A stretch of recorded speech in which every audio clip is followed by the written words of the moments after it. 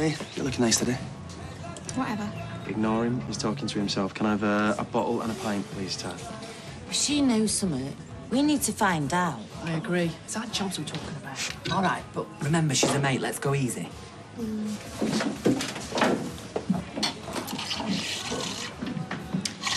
Blimey, found the queue. It's not a drink we're after. Aidan said we need to ask you about the factory. What about it? Why it closed? Because it was robbed. Thanks to you. Oh, come on, we don't know that. Do you guys mind? I'm trying to have a drink in peace here. Look, everybody knows what you did to him, how angry you were. Yeah, it doesn't mean to say I've robbed the factory. So, you don't know anything about it at all? Look, I've lost my job and all. Yeah, but you've got another one. You've still got money coming in. I've changed my mind about that drink. I'm going home. Yeah, I'll come with you. Beth? It's not like we're going to get a straight answer out of her anyway. I don't necessarily believe Aidan, but why would he say that? I don't know, but I am telling you now, I have had nothing to do with what's happened at the factory. Yeah, and if anyone says otherwise, it'll be slander. If we're wrong, we're sorry. Yeah, well, you are.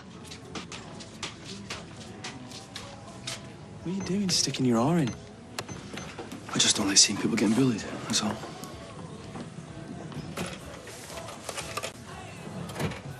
He's asleep at last.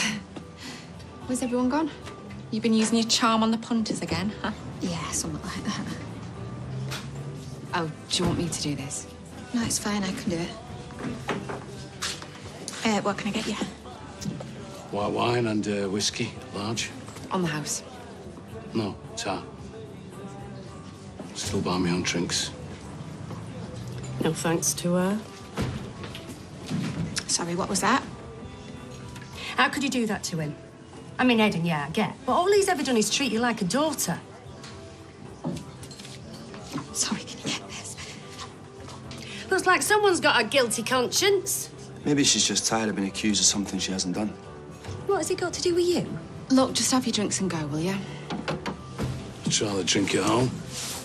Come on, love. So you got a point, though? Who? Jenny? What's it got to do with you?